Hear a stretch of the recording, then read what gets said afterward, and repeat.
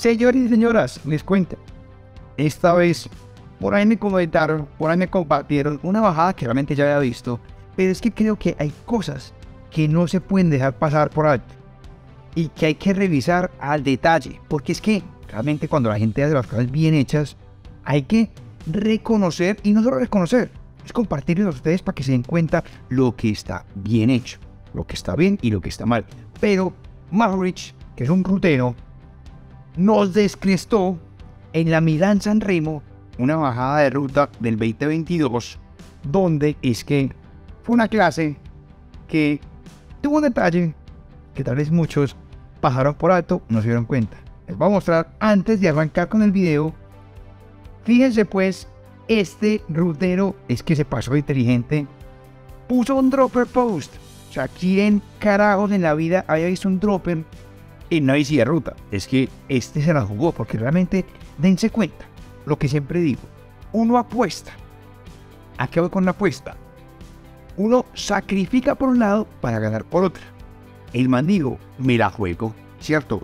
Esto es ponerle fácilmente, tenía un dropper que realmente es ligero, porque es una versión del transfer que es super light, es el transfer SL. Entonces, ¿qué quiere decir esto? El SL es el ligero y liviano, pero igual le aumenta 330 gramos, creo que es más o menos, que eso para un rutero, en una bici que pesa 6 kilos, casi 7, ya es peso. Pero unas por otras, señores y señoras, así que con este detalle que les muestro dentro del post, aquí está el mando, que era un secreto de equipo. O sea, ni los teammates, ni los coequiperos sabían de este detalle. Y es que realmente, pues, ¿qué hizo este detallito? Le permitió llevarse la victoria en esta etapa. Entonces, no siendo más, vamos a ver esta bajada en por qué realmente se la jugó también jugada y se ganó la etapa. Y lo que quiero que reconozcan, primera cosa, dense cuenta que muchos de ustedes ruteros, obviamente pues acá tienen la pista o la carretera completamente cerrada, se puede hacer esto, llegar justo al extremo. Es que miren que tocan casi la raya blanca. Eso es clave, porque si no, si uno llega acá al vértice, llega acá y se lo come la curva. Entonces, de acá hasta acá, para poder que la velocidad de salida sea óptima. Ahí nos demostraron perfectamente cómo lo hizo correctamente. Y luego, dense cuenta, y también nos pasa mucho, los cambios.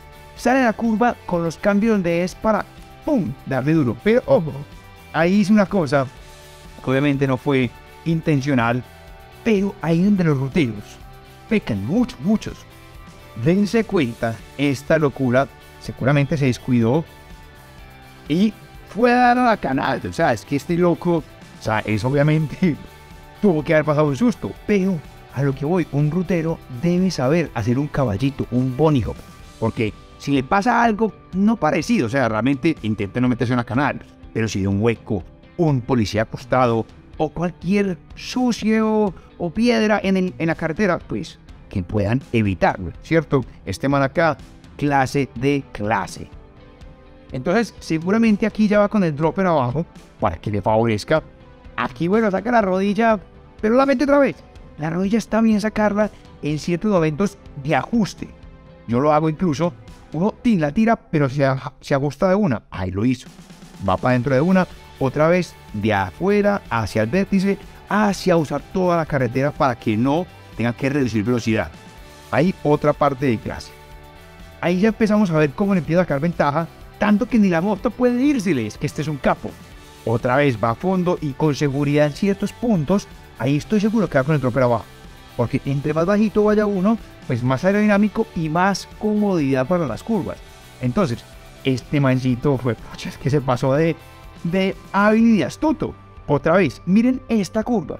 Esta curva es la típica para recontracagarla. ¿Por qué digo eso? Si uno de acá del vértice se da a comer, llega a este otro vértice. ¿Qué hay que hacer? Él se abrió, llegó temprano. Eso es lo que uno hace en montaña, en ruta, en todas las cosas. De temprano a temprano a temprano. Entonces, temprano acá, a llegar acá y esperar. Obviamente, ahí ya empieza a buscar el vértice, pero muy bien buscado. Otra vez te llega la moto, que la moto no puede con él, y ahí va. Que de pronto aprovecha un poquitico de la aerodinámica de la moto. No sabemos, pero bueno, eso es cuento aparte. La parte aquí importante es que mire, sigue de afuera hacia adentro, redondo, y al final ya ¡pum!, manda el pedalazo. Que eso, quien quiera ser fuerte en bajadas, hay que también saber pedalear. Que eso parece muy obvio. Pues obviamente que monta bicicleta pedalea, entre comillas. Pero lo he visto, yo pongo a gente a hacer piques en las clases y la gente no sabe hacer piques. La gente no sabe pedalear saliendo de curva porque mucha gente no sabe meter los cambios previos a la curva. Entonces, fíjense que es que aquí hay cosas importantes. Hay cosas que realmente son de resaltar. Sigue volándosele y sigue otra vez, mire, es que perfecta. Y la posición, es que mire la posición, me gustaría hacerle plum, un zoom, porque acá está, tal cual, acuesta la bici, un poco de contrapeso, rodilla adentro. Es que este man, cuando vi esta bajada, que me la demostraron el año pasado, yo dije, este man se pasó de crack. Vamos a seguir viendo esa bajada del man, dándonos acá una clase de cómo bajar como un animal, pero bajo control en ruta. Aquí creo que iba Saga, si no estoy mal, siguiéndolo, pero realmente es que este man, Mohorič, creo que le dice el nombre, porque realmente el que sepa pronunciar esto pues me contará. Y ahí se va yendo, ahí otra vez, hay cosas que pasan. O sea, en el juego de buscarle en el centímetro a cada curva, que vuelve y juega, pasa en montaña, en cross country, en gravel y en ruta, mire, al man se le fue la mano, pero entonces el típico susto de la persona aquí es pegarse el freno para matarse, o sea, quedar contra la matera, y este man que venga por favor a ayudar, ¿cierto? Pero ¿qué hay que hacer ahí? Fin, acostar bicicleta, que eso es reacción, eso es saber reaccionar cuando hay que reaccionar. Entonces este man, mire, totalmente compuesto. Eso es lo que realmente muestra la clase más preparada. El que improvisa, allá estaría tirado, lo estarían recogiendo. Y aquí sigue, seguramente con su dropper abajo, cómodamente, la gente persiguiendo, pero no tuvieron cómo llegarle a la clase de este campeón. Ahí les dejo pues, esta vez no fue de montaña, fue de ruta, pero qué buen análisis, qué buena bajada este mancito, y ojalá que ustedes apliquen esto en la medida de lo posible, de afuera hacia adentro, de afuera hacia adentro, apuesto, curva, reacción, entreno habilidad en la bici de ruta. ¿Qué habilidad que me refiero?